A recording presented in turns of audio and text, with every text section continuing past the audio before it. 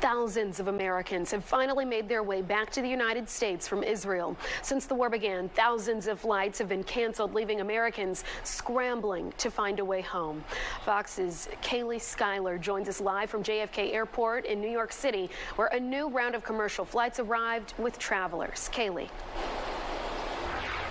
Alex, standing at the airport terminal, a lot of these families have been really emotional because they didn't know when they were going to see their loved ones next because of all of this flight chaos. So there have been a lot of long embraces here at JFK, accompanied with tears or even laughter because they were just so excited to be reunited. But for those who are arriving here at the airport, it's been a long couple of days of travel because there are several steps to this process. The first step is U.S. charter flights helped many of these travelers get from Israel to Greece, and then there was an overnight layover there.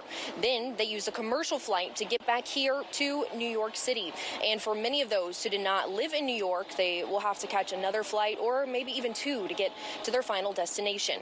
Here at the airport, there was a big crowd of people around 1 this morning waiting to be reunited with passengers. I spoke with one man who was in Israel for just over a month before the war broke out, and he was planning on staying for a year. He was reunited with two family members last night, and he says he's happy to be safe and done with all of the flight chaos, but worried about the loved ones left behind.